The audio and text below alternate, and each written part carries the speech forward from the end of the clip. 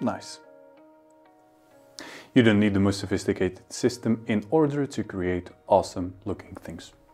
Though the background you can see behind me is nice, sometimes few analog strips can make an object stand out.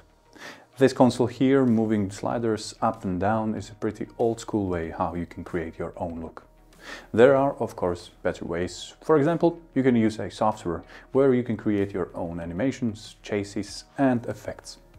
Yet still, having a PC turned on and sending data all the time is not that convenient. Good control system allows you to export your effects and place them on an SD card and play it without the PC. You still need the controller that can play such content. Multi-purpose device, like this one, can control both analog and digital strip, yet not at the same time. Then you only need a couple of LED dimmers and you can hook it up into your controller and play the effects that you have stored on an SD card. In the software you can of course create an effect for a specific strip or for a specific dimmer.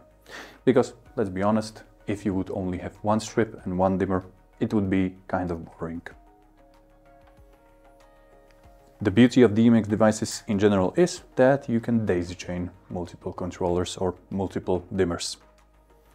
And as you can see, I have a specific effect for each one of the dimmers that I have connected over here.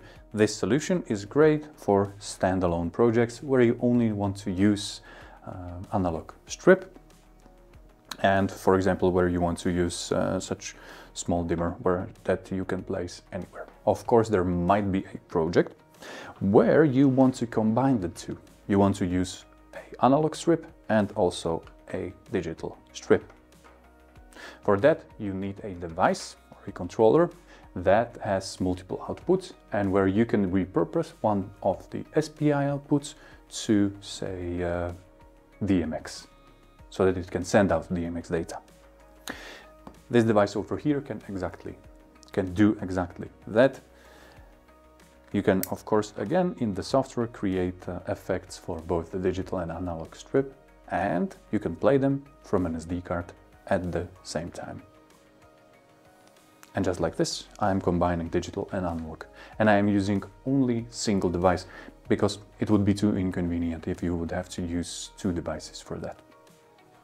Now that you know that you can combine the two types of strip, what is the project that you would like to use this in?